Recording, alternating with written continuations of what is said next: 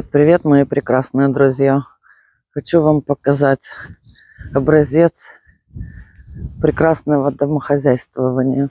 Посмотрите на этот порядок, как обрезан виноград, как сделаны... Ну, видите, тут ремонт только закончился. Как сделан огород, подсобные помещения, теплица.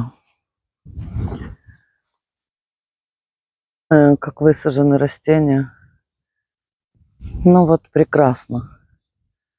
Видите, такое тоже бывает. Мы когда покупали у англичан, вот у них все в порядке было.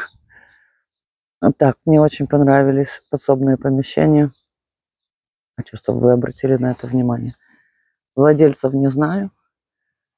Кошка пока что владеет. Ну вот так. Обратите внимание, что можно и так. Если прикладывать труд и деньги. Ну и, конечно, это все должно быть припорошено любовью. Всегда. Ну вот хозяйка имения бродит.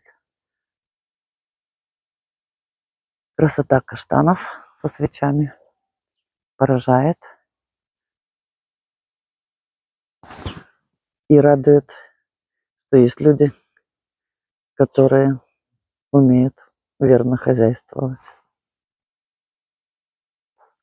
А вот это на продажу, то, что мы смотрели с вами.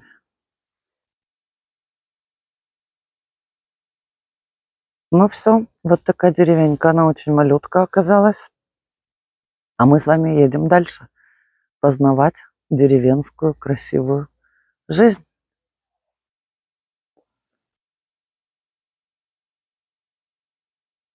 Ух,